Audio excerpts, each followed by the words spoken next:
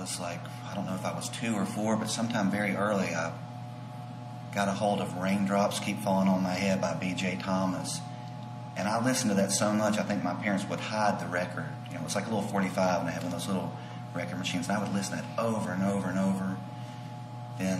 So every time I hear that song, I think about my childhood. And then when I was 6 and 7, I was swinging on my swing set, singing Country Roads by John Denver at the top of my lungs. When I was 9 to 12, I'd empty out my closet and charge my parents 25 cents to get into my room, and I would lip sync to Kiss songs.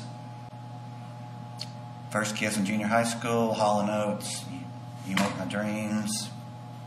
Anytime I hear Shakin' by Eddie Money, a good friend of mine, Joel Mayhall, who left us when he was 17 years old when I was in high school. I can't hear Eddie Money without smiling. I'm thinking about Joel. Here, There, and Everywhere is the song I sang to my wife on our wedding day.